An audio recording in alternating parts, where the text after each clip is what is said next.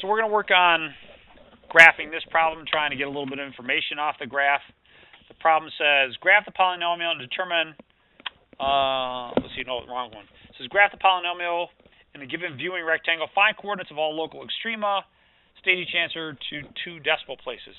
Okay, so here's our function, and we're going to graph it in -4 to 4, but, you know, the book's actually giving you the y coordinates, but you don't have to be given the y coordinates. And we're going to use this as an opportunity to practice a couple things. I'm going to set my graph between -4 and 4, and then let the calculator do the rest of it. So if you hit zoom and then 0, that's really zoom fit. So zoom and then 0.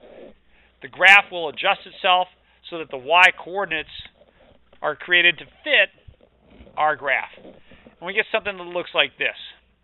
It's kind of hard to tell where this crosses the x-axis, isn't it? You look at that and go, well, I don't know. Tough to tell.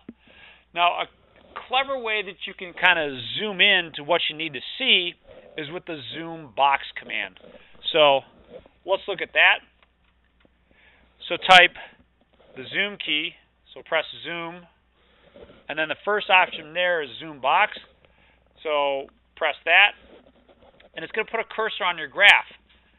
Now slide over to somewhere around, say, -2. It doesn't have to be exactly on -2. And press the Enter key, because this is going to be one corner of our new viewing window.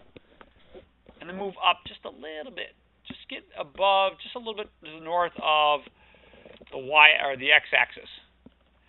And you're starting to draw your axis, draw your box, I should say. And then move to the right, somewhere out here to, say, 2.5-ish should be good. This is going to be your new viewing window. And notice that I've made it very tight, because I'm trying to get rid of a lot of the height above and below this, because it's squishing my graph. I can't see very well where it crosses the x-axis. So when you get a rectangle that you're happy with, press the Enter key. And it kind of zooms in a little bit. And now you can see where it crosses the x-axis. Now, I've got a lot of extra junk here, and I'm not really a fan of it. So what's going on with this? Well, what's going on with that is that your graph is trying to draw a lot of tick marks on the y-axis. If you hit the y or the window key, you see that your graph goes from -86 to 63 and change. So it's got like almost 150 tick marks that it's trying to squeeze in there because your y scale is 1. Let's make it something bigger, like 25. So now your graph won't be so crowded in the y direction. You get something that looks like this. There's a couple things I want to find here. One of the things that I want to find is where it crosses the x-axis. Now, there's different names for that. It's the root, it's the x-intercept, it's the 0. You can find that, or make your calculator find that, by hitting the second key, then the trace key, because that takes you to the calculate menu. Second, trace. Does there look like an option here that's, maybe helpful? Yeah. The second one down is a 0. Now it's going to ask you to kind of limit where it's looking. So you want something to the left of where it crosses the x-axis, and you can kind of do that by tracing over with the left and right arrow keys.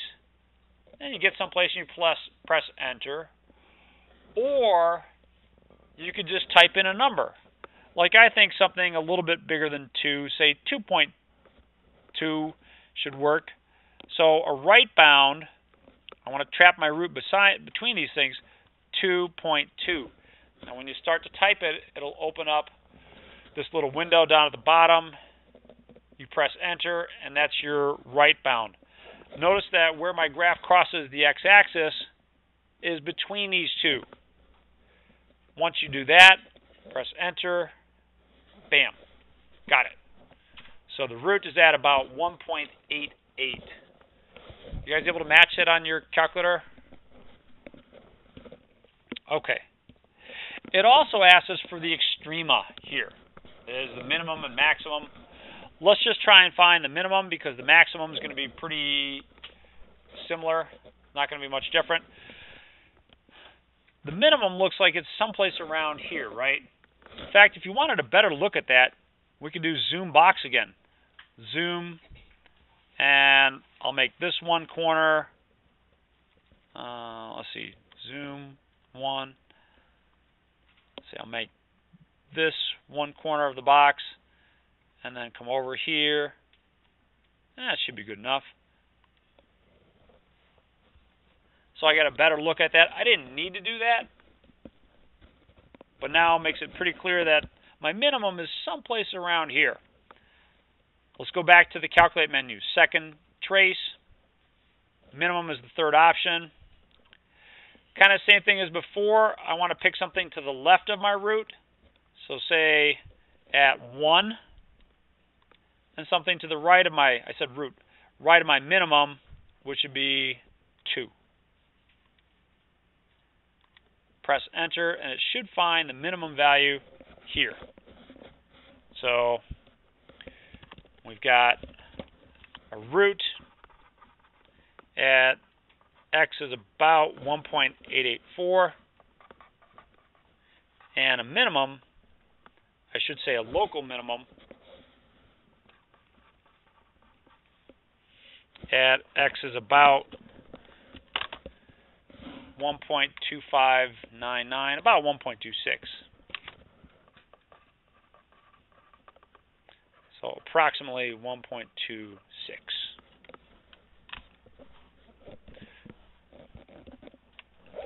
How are we looking with those two? You okay with those operations, the ZoomBox and finding the roots? Okay, good.